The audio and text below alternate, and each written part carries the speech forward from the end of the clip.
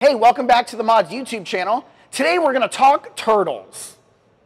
Hey, welcome back. We're here with Alina, one of our animal handlers. Alina, who do we got today? Today we have our wonderful local resident, Crash the box turtle. Crash the box turtle. The Florida box turtle. Is that because he lives in a box? No. Huh. Is it because he boxes? Does he like to box? I mean, these little hands, but I don't think so. I know. He must wear boxers, right? No, not boxers. No. So why do we call Crash a box turtle? Because Crash is from a very unique species of turtle, and it's one of the only turtles that is actually able to pull its arms, legs, and head into its little shell and close its shell entirely like a box.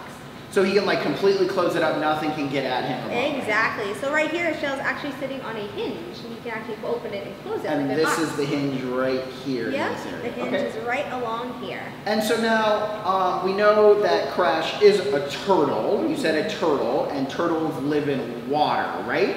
Yep, they are able to live, this particular species is actually able to live in water and land.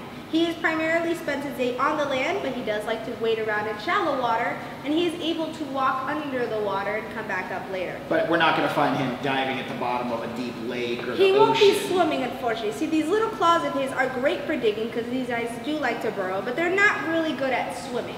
Okay, awesome. And what does he like to eat?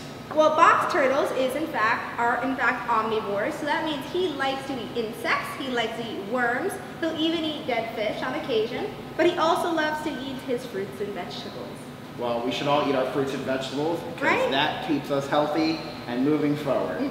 Now, does this turtle grow with its shell, or does this turtle come out of its shell and not?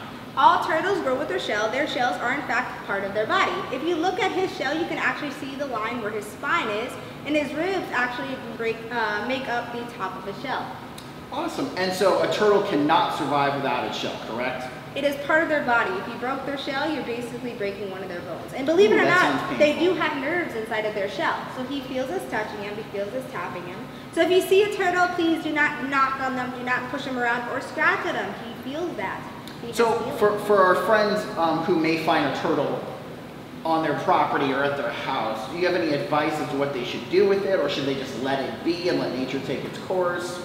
Please, for your own safety, let it be. If in case of emergency, maybe call professionals to handle the turtle. So, do turtles lay eggs, or do they have live births? Turtles are reptiles, so therefore they do lay eggs. Awesome. Okay, cool. And then they just lay them on the land in a nest like other...